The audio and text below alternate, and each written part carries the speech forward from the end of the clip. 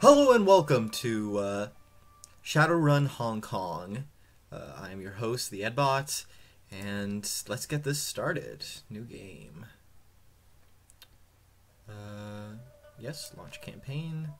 Let's go for normal.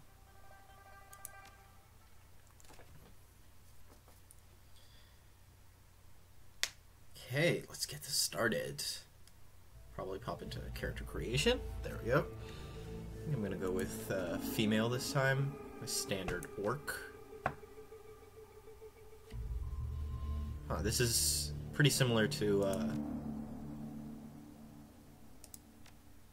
yeah, this is pretty similar to the other games. Ooh, but the models are nice and different.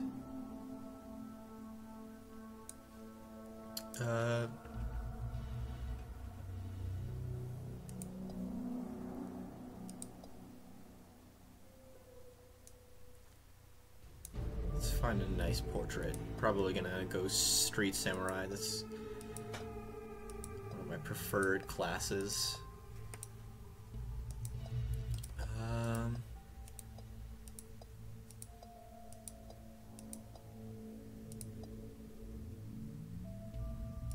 Ooh, these are some nice new portraits.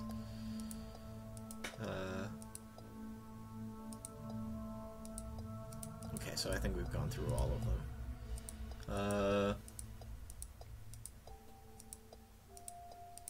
I'm gonna try using one of the new portraits. This one looks nice. Let's continue to stats. Okay, karma represents experience you've won while shouting and achieving goals. Improves attributes. Yeah, we've seen this all before in the other games. Okay. Oh, but this is different. Oh, well, no, it's pretty similar to what they had in the last few games. It's just a different UI. First, I want to put one into new etiquette, because I always like having an etiquette. Gang is a useful one, so.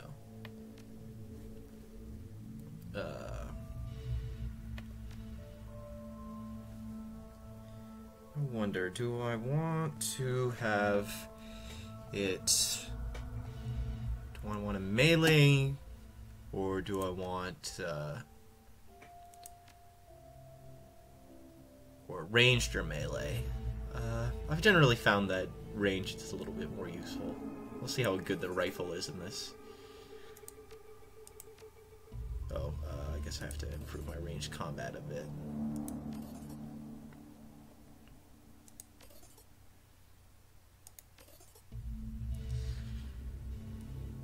Let's increase my dodge just so I have some extra defenses.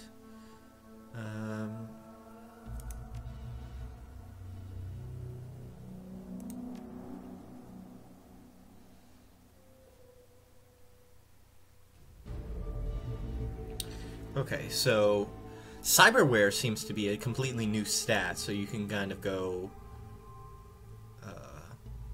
like high body with a cyberware affinity. So that's a neat thing. But I think I'm gonna just increase my...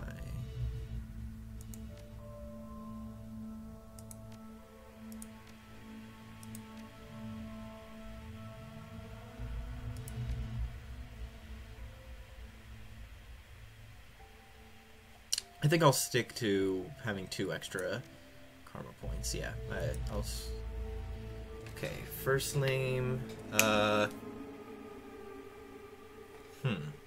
I always get stuck on these names for characters. Let's go Jackie.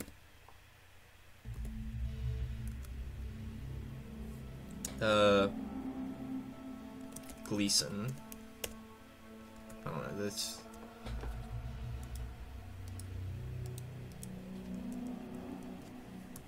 I guess I have to go back, all the way back. Gleeson. No, god damn it. I'm Sorry. But I'm... Ha!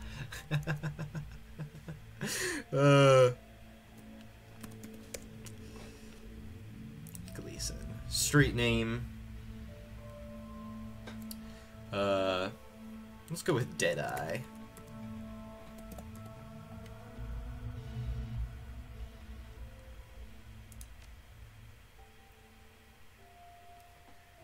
It's cool that they asked for both like a street name and a... Oh.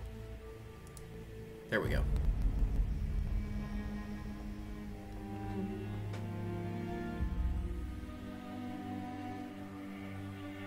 But it's cool that they ask for both a like a real name and a street name. You have one new message. Hi. It's Raymond. I hope I have the right number. Look, I know we haven't spoken in a while, but I need your help. Remember the day I took you and Duncan off the streets? I told you that the past is just a story, that if you can just accept that, your past loses all power over you. Yeah. I was wrong. I'm on my way to Hong Kong now, to finish something I should have faced a long time ago. And I need you with me. I know we're not blood, and we didn't leave things in a good place, but you and Duncan are the only real family I have. Please. If our past means anything to you, meet me in Hong Kong right away. I'll explain more when you get here. I'm begging you.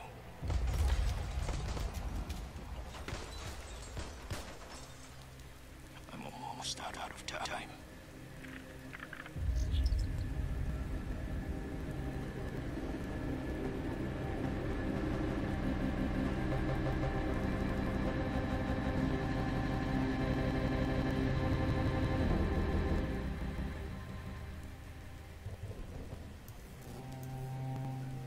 I hope the audio things is intentional and not just a sign of my crappy computer.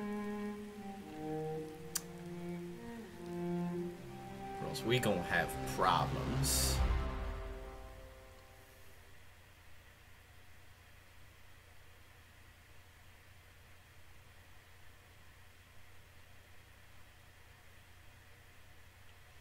Raymond Black, the old man gave you a home once. Took you in and Duncan off the gang-ridden streets of the Barrens, sheltered, educated, and slapped some sense into you both, until you almost resembled a productive member of society. Then you took off, left it all behind, landed behind bars a few times, tried to start a new life after that. It's been 8 years since you heard Raymond's voice, until out of the blue you get this cryptic message, a plea for help. Meet me in Hong Kong right away. And worried on your account enough Nguyen to pay, and wired you to an account enough Nguyen to pay you for your flight and then some. The descent is rough. A squall comes in out of nowhere, sending a solid sheet of rain pitching through the suborbital transport. With a ragged shudder, the plane finally skids to a halt at the edge of the Chek Lap Kok tarmac. An hour and an interminable number of emotionless security checkpoints later, you hail a water taxi to Victorian Harbor. Hong Kong looms ahead, pulsing with energy. All right, let's get this started. Let's get to the story of Jackie Gleeson.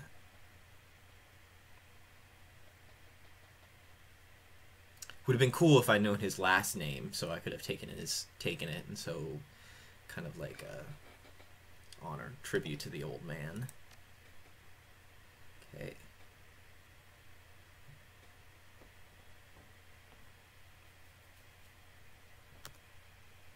Come on. Get started. Anytime now.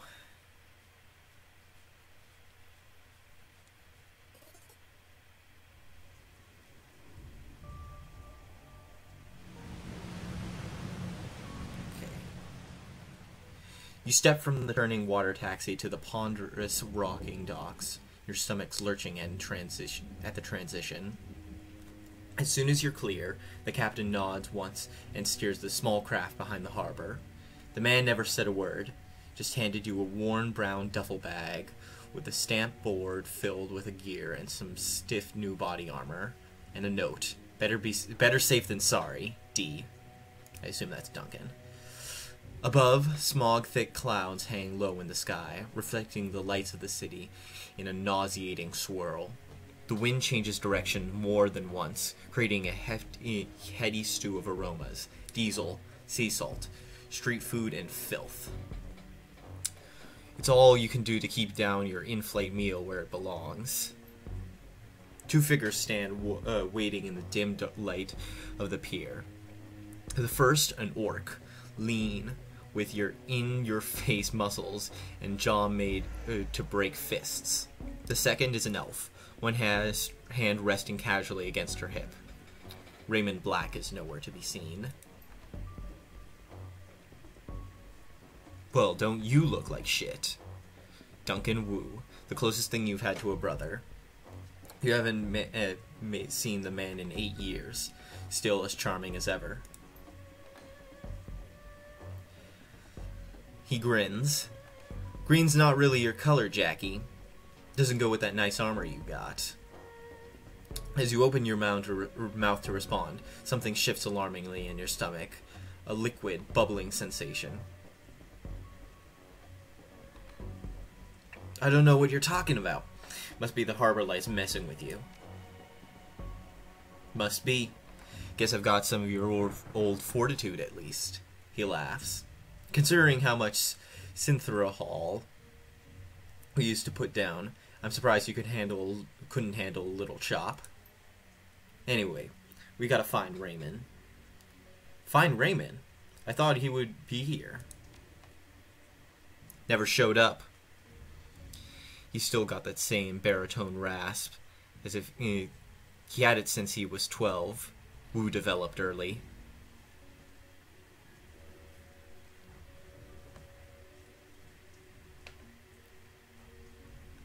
Did you try to calm him?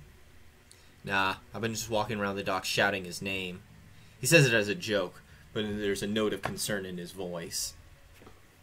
I've been trying him for the last hour. No answer.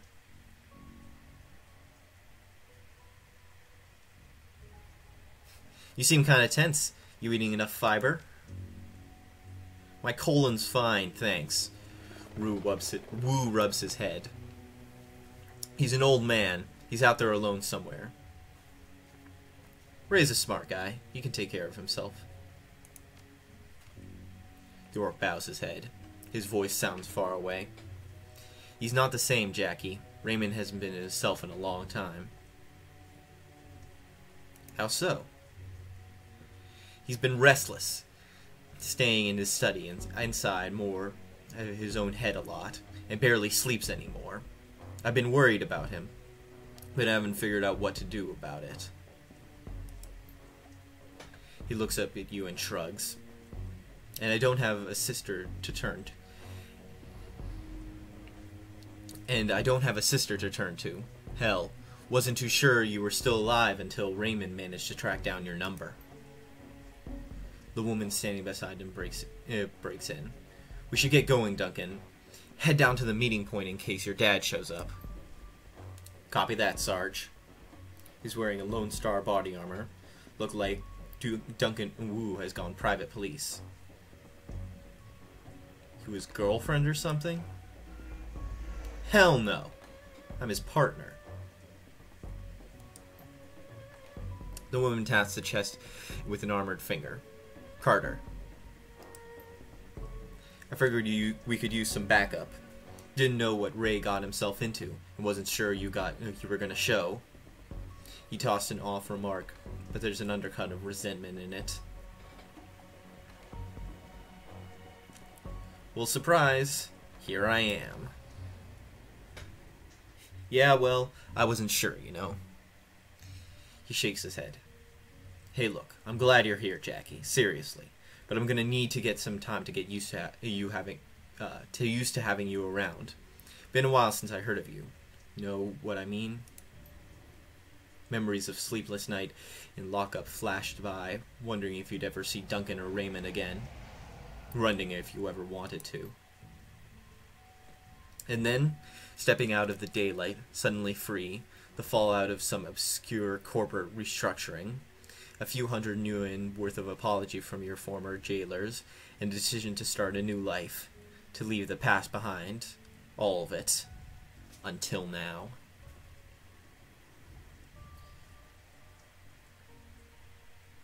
I had my reasons. Can you leave it at that for now? Wu stares at you, his goggles reflecting the harbor lights. Sure. He scans the waterfront, frowning. Let's just find Raymond. He was supposed to meet us at the plaza, the other side of the pier. A bit sooner. The sooner we find him, the sooner you can have a big happy family reunion over dinner. Carter grins. And the sooner I can find a place to get a drink around here. Damn right.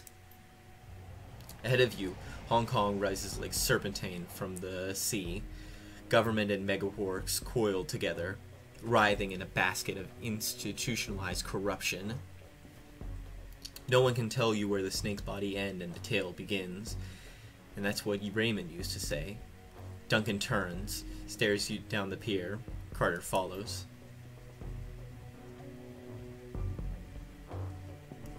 Okay, keep the team alive. Head to the meeting location.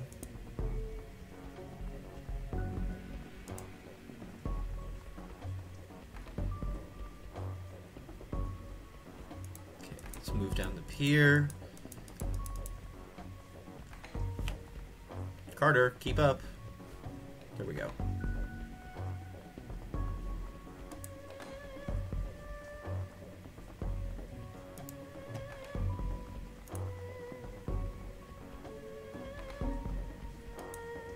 Locked gate.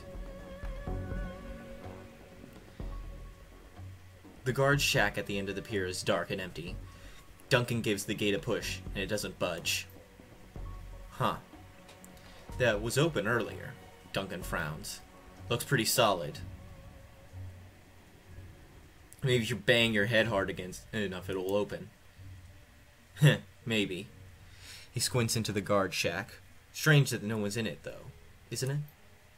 Carter shrugs. Who knows? It's Hong Kong. Not exactly sure how things work around here.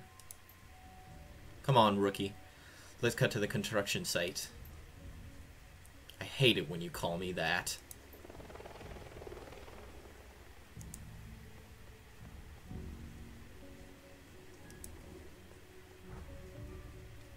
Can I walk in this direction? Nope.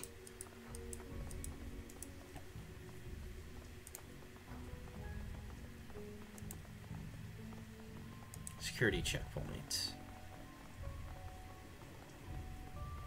The gate is locked, but a nearby control panel appears accessible. Carter pulls it open with a metallic screech, and it pierces your skull, sending a new wave of pain through your churning stomach.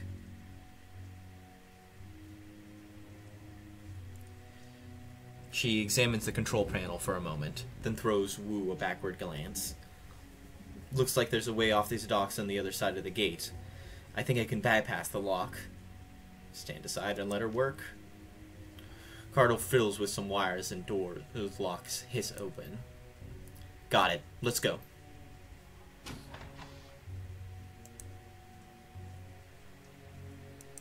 Okay, game saved. Oh, this looks like a combat encounter if ever I've seen one. Called it. Totally called it.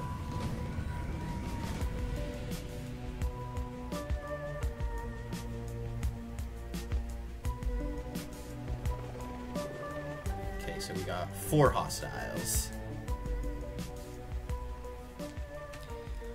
The group on the dock is fishing with a package out of a speedboat when you surprise them. Now the package is at the bottom of the bay and the speedboat disappearing in the distance. They close on you, red-faced and yelling. The light of the harbor glints off their weapons as they approach. The leader shouts something in Cantonese, but it's too fast to make out. You're rusty. It's been years since Raymond's house, and the language lessons that wouldn't end. The old man never spoke anything but his native language at home. Wu speaks with authority. His Cantonese as solid as ever. He never let it drop. You guys doing some late-night fishing? Oh yeah, we're fishing for assholes. Wu points at their weapons. You're gonna need some better bait. All you're gonna catch is some trouble.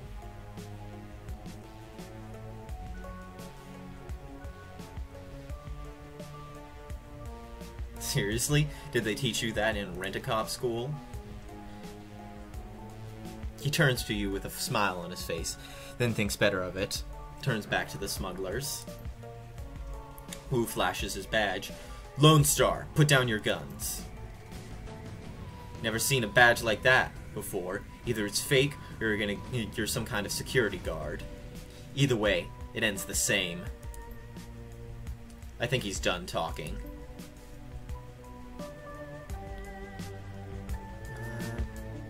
Okay, I know how to turn-based combat mode.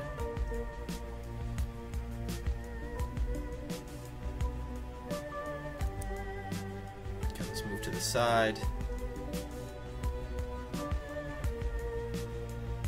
Take a shot at the mage. Okay, so the cover system works kind of similar to how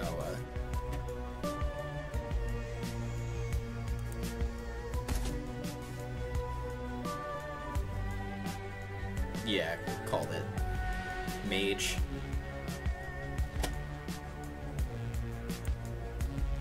Okay, let's take her out. Shit.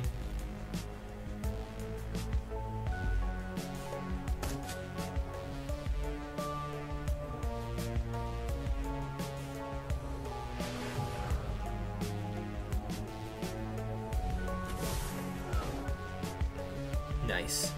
Missed. Looks like he's going in close and personal.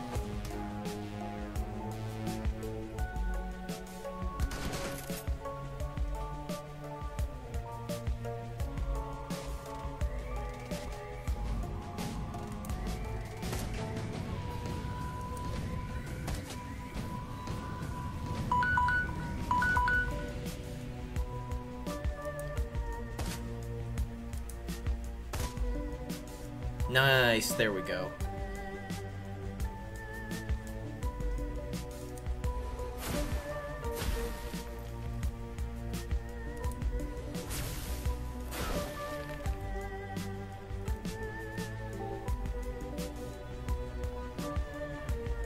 Nice, go out in the open.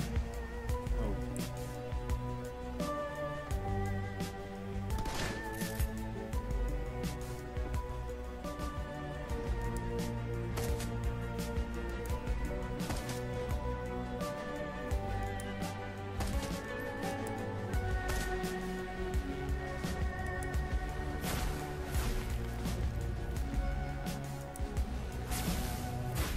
There we go.